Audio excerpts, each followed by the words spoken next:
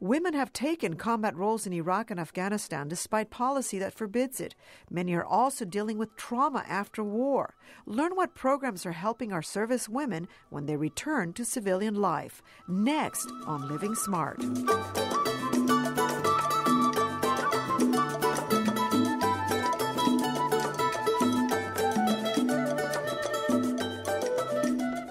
Hello, I'm Patricia Gras. Welcome to Living Smart, the show designed to help you get the most out of life.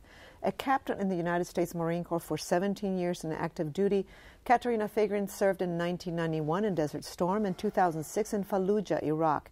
She's one of the thousands of women who returned with post-traumatic stress syndrome. It wasn't until she moved to Houston that she attended the WISER program at the VA hospital here. The program helps women who have undergone PTSD, substance dependence, anxiety and mood disorders, or military sexual trauma. NPR reports 1 out of 3 women in the U.S. military get raped. In Iraq, a military woman was more likely to be attacked by a fellow soldier than be killed by enemy fire. Today, Katariina Fagering, a professional photographer, writer, poet, blogger, and mom, speaks out to help other women cope and thrive in their new lives at home. In her book, The Art and Soul of Dancing Barefoot, she desires to facilitate a shift in consciousness about the world's perceptions and the value of girls. Captain Fagering, thank you so much for joining us. Thank you. You decided to join the Marine Corps right after high school. Why did you do that? Well, essentially it was to escape that lifestyle, to escape my home.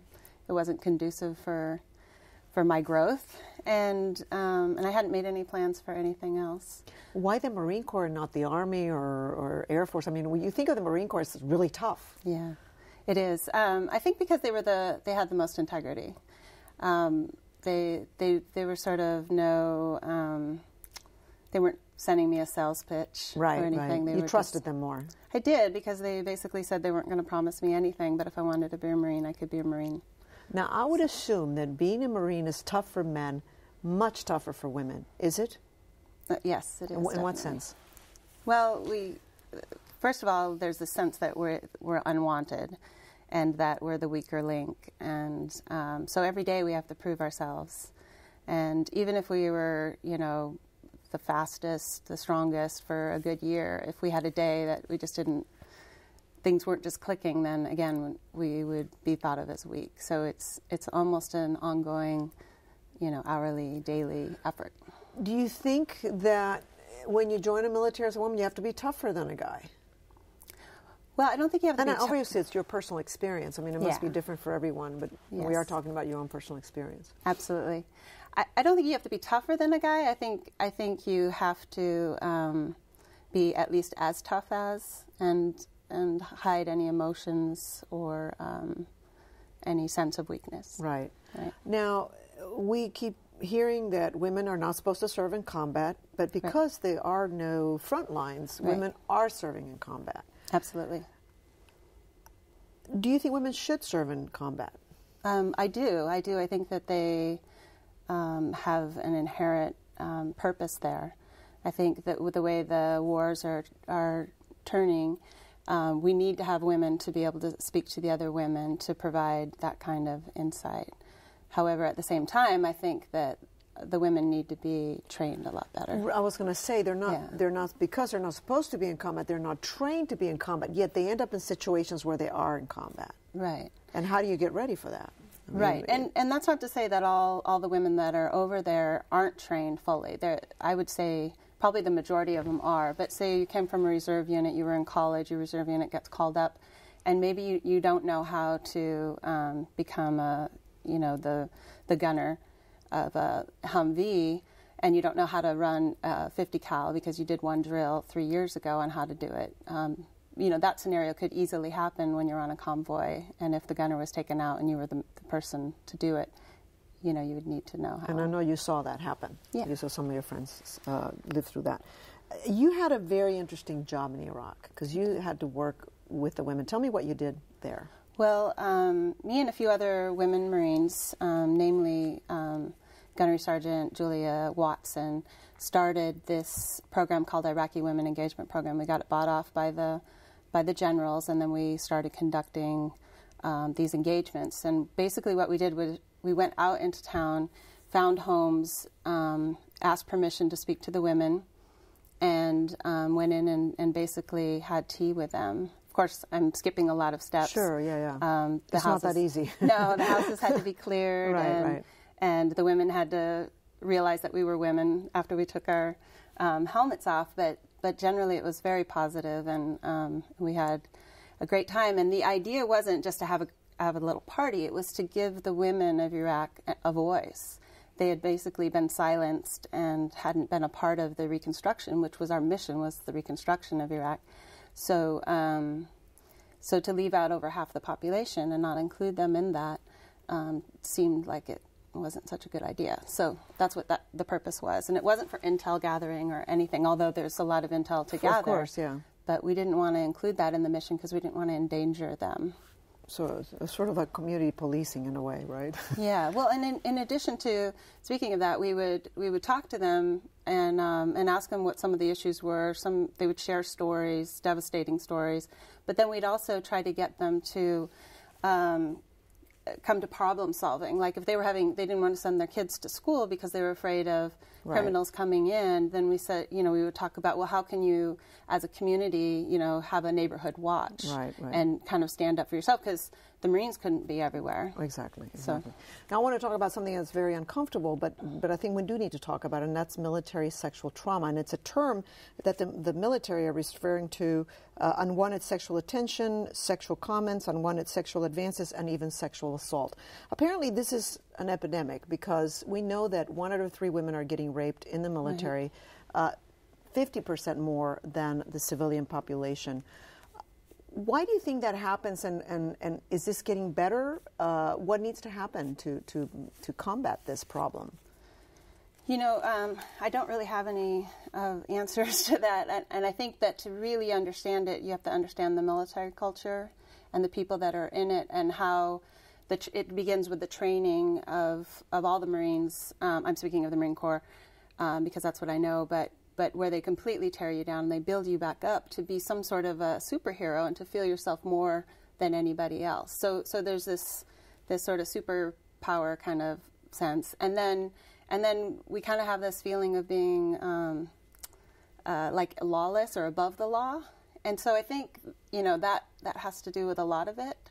And then if you can imagine these kids, they're basically kids out of high school. I was one too. They haven't even developed the frontal lobe, and so very true. Right, and so they don't have that cause and effect sort of feeling, men and women. So the women will put themselves in positions where they shouldn't. The men will think they can get away with things that they shouldn't get away with. I understand that in some other industrialized countries, what they do is they don't let the military do the investigation. The civilian police does the investigation. Do you think that's one way of looking at this and resolving this problem? Yeah. Because it is a problem. I mean, it's a huge problem. Right. And I was speaking mainly of sexual assault, but and so is this the tribunal thing you're talking about, right? So I think that would put a damper on it right there. But I don't know how we get to a point where the constant sexual harassment, which is it's a daily thing that women just put up with, whether it's worse on the enlisted side, but even on the officer side. How did you deal with that? Because I know you weren't raped, but you were harassed. Oh yeah. Almost every woman that I speak to that's been in the military has been harassed. Right. How do you deal with that? How do you? And we'll talk about that as we talk about PTSD. Right. Do you learn to cope with that? You do. You just, because, I was when I was in Iraq, I was in a shop or an office with 20 men, and then there was me. And so if they're making jokes and, sexual jokes that maybe I don't even want to hear or find offensive, and then they turn it on me, it's not like I can stand up and shout anything, because otherwise I'm going to be thought of as an outsider. Right. You're not in the group. Right. PTSD, post-traumatic stress syndrome, apparently affects women more than men. I think it's double, 20% versus 8% men get PTSD. Tell me how you coped with it and how hard it was for you to get help when you first decided, I have this problem, I got to get help. Yeah. Well, at first I didn't cope with it very well. It was more of an ignoring sort of thing. And I was very educated on it, too. But it was very difficult. The obstacles that I came across were mainly just myself and the way that I thought about my role in the Marine Corps and how, if I were to admit, I would just be destroyed. It's that wolf pack mentality, right, that the weakest is going to be chewed up and spit out. And even though I didn't feel so connected to the Marine Corps, it was this feeling of utter like just abandonment if I were to admit, and rejection, and beyond that. And so it wasn't easy. And I would go back and forth almost each week for probably the years 2007, 2008, where I would say, oh yeah, I think I'll go get help. I think I really do have PTSD. And then the next week I would be like, oh no, I'm fine. I don't even know what I was thinking. I'm totally fine. When you knew you might have it, were you in Iraq or were you back home? Oh no, I was back. You were back home, yeah, dealing with it. Right. When did you realize you needed help? Well, I think it came to a forefront. I was at a party in Santa Fe. This is where I lived, and there was a woman there who was half Iraqi and half Japanese, and it was known that I had been in Iraq. And towards the end of the night, everyone had been drinking.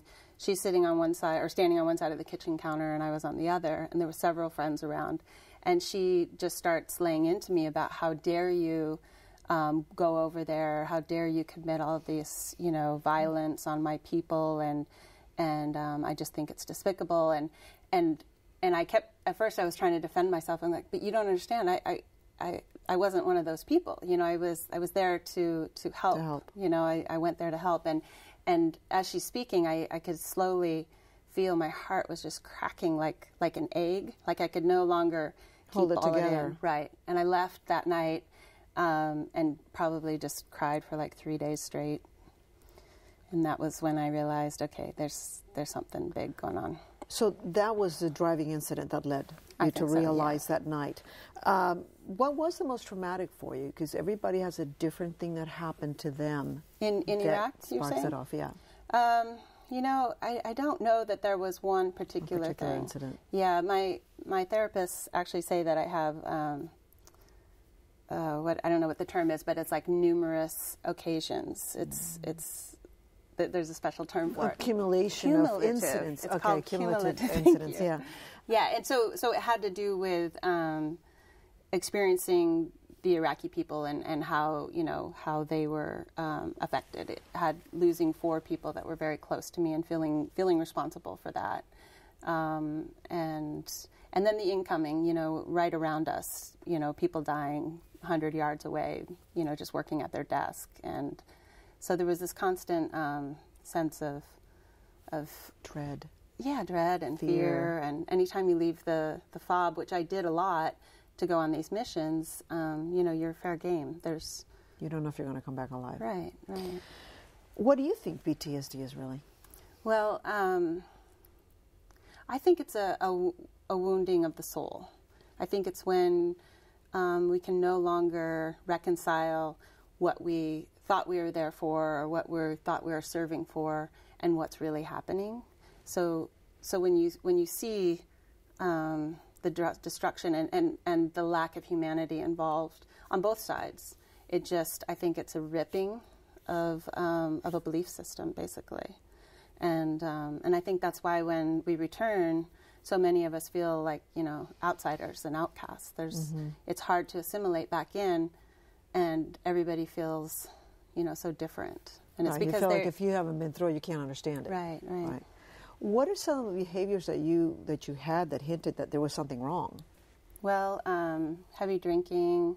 I'd isolate myself. I would stay alone for weeks. I was super paranoid that somebody was trying to either get into.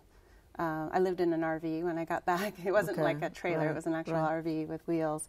But it was in the snow, and so it was very isolated. I could stay away. Stay away from other people. Yeah, and then recklessness. Driving crazy. So many things. Hypertension. Wow. Yeah. How long did it take before you got help? Was it many years? It was probably. I had tried. I'd made attempts. the VA in New Mexico, they kind of sloughed me off as being, maybe I was just oversensitive, they said. Which is amazing, and this is the VA in New Mexico. I mean, they were saying you're being oversensitive, so they're not trained to understand. Well, this. Actually, let me correct that. That was the vet center. The vet center. Yeah. Still, it's a vet center. Right, and then the VA that they had, it was a clinic, and they had a visiting doctor that I had to wait 3 months to see when I was on the verge of I don't know what. So then I waited 3 months, and he showed up and just wanted to give me medication and didn't understand why I thought I had PTSD, but there was no way because I hadn't experienced combat because I was a woman in his mind, and I just left there in such rage. So it was a year and a half after I returned that I actually went to the WISER program here and checked myself into the hospital. So some of the obstacles that you faced really at first was, I'm trying to get help, and when you're trying to get help, someone says, no, you really don't have a problem, move on. Which just fed my doubt of, do I really have PTSD, or am I just making this up? What did you do for yourself to get the help that you needed to get back to normalcy? Well, I after that incident, because they said, no, you don't have anything. So you didn't give up. Well, I didn't give up, and actually in Santa Fe, I tried many different kind of modalities, very alternative stuff, working with shamans and doing body work and somatic stuff, and it was all very helpful, but it still existed. Wasn't enough. Right, it wasn't enough. And let's talk about the WISER program. That's a program here in Houston. I don't know if they have this program. I know they have different types of programs all over the country.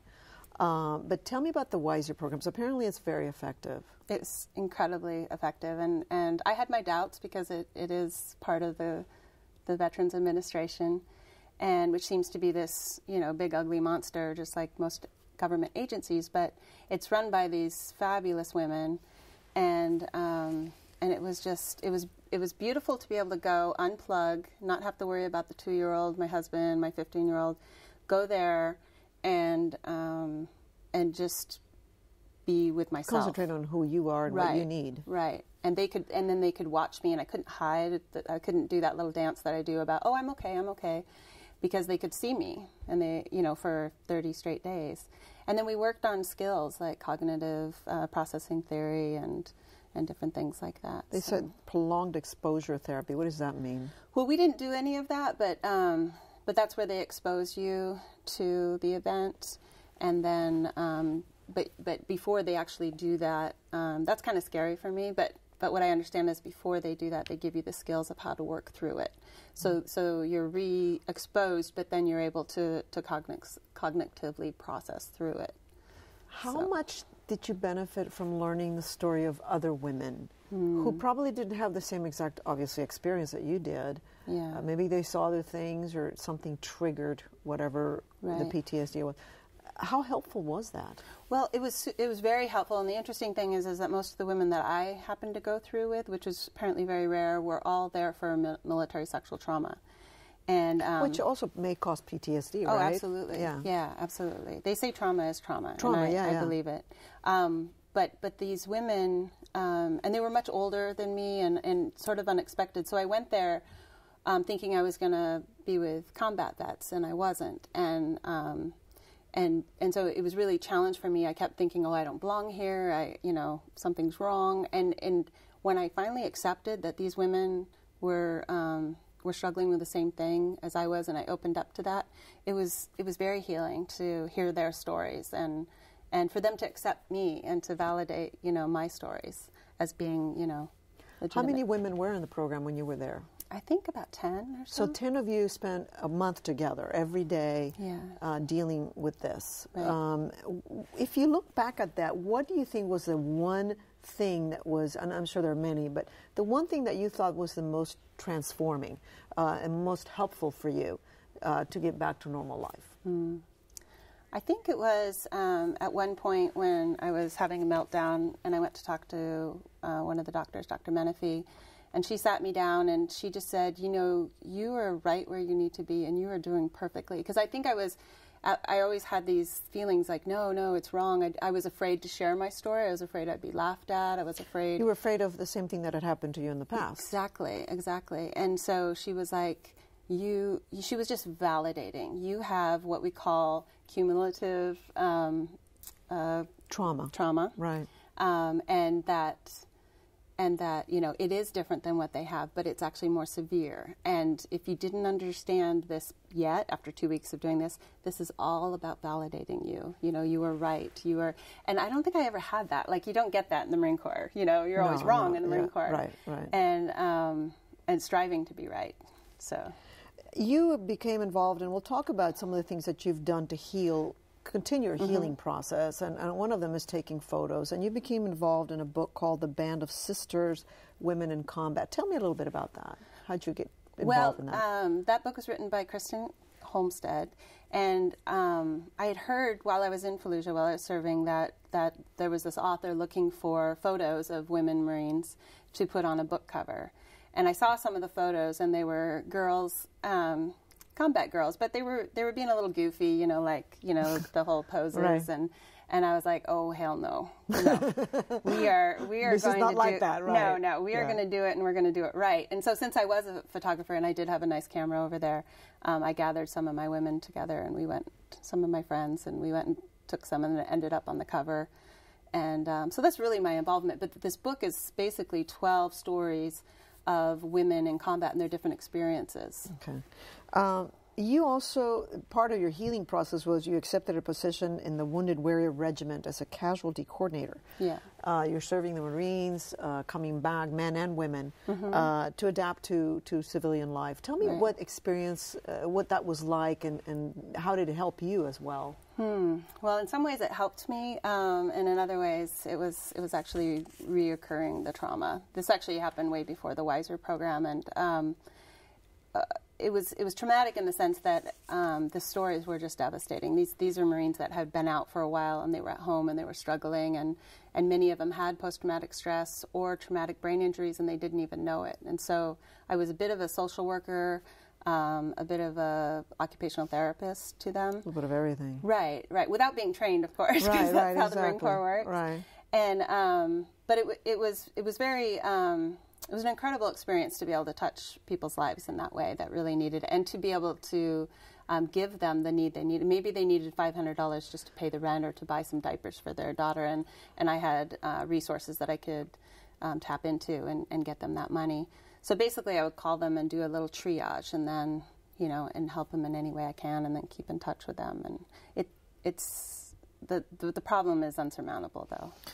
It is. And one of the things that I always ask is, how can we as family, and because I have family in the military, how can we help women and men coming back? Well, in this case, we're talking about women and PTSD, which is really not reported as much, and we don't talk about it as much. How can we help if we see someone like you, if you were my sister, and I see you're struggling, but I don't understand what you're going through? How do you coach me on how to help? Yeah. Well, I think number one is to understand that we won't be the same when we come back, and not expect that. And everybody will exhibit it in a little different way. I know people that couldn't be around their family out of the shame of the experiences they had when they were over there, and their mother didn't understand. He never comes by anymore, you know. So just to be patient and understanding, and that thing that I learned from Dr. Menifee, to validate, like, it's okay. Very good point. You know, I still love you, and educate yourselves to understand what is this PTSD, and not just one clinical book, but, you know, personal stories, you know, and other kinds of perspectives, to really try to grasp as much as you can. And not to throw it at them, but just so you have the knowledge. So one of the things that I met two gentlemen who were in the Wounded Warrior, who were Navajo, and they were two brothers, and they had gone over together, and they had come to Al-Qaim in a very difficult time. It was heavy fighting, and so they had experienced a lot and came back very traumatized. And their tribe, after a while, it took them like 6 months. Their lives were falling apart. They dropped out of school. Called them back up to the Four Corners area, and they did a ceremony where they basically absolved them of the blood that was on their hands, and the community took that blood and shared that responsibility. So it wasn't all the burden wasn't on them. Oh, okay. And that's one of the things it was beautiful, and it was basically miraculous by the time they got back. Right. You know, it's a ritual that's very important. Yeah, it was a ritual, but it was also the intention of, you're not going to keep it on your hands. We're going to share that with you, and I wish we had something like that. Okay, and I want to ask you, how do you know you're living smart? We reached that point already. Yeah, we reached that point. I know that I'm living smart when, well, my emotions are my indicator. So if I'm feeling good, if I'm feeling a flow, and if things are showing up for me, then I know I'm living smart. Well, thank you for your work. I know that you blog a lot, that you take incredible pictures, that you're a mom, and that you're a survivor. And we thank you for your service to our country and to other women and to other Marines. Thank you so much. Thank you. It's great having you. Thank you. And if you'd like more information on military trauma, go to our website. There you'll find a complete resource list. You can also email us or call us with your comments at 713-743-8513. That's 713-743-8513. And that's our show for today. I hope you've enjoyed it. Remember to live smart. I'm Patricia Gras. Have a great week.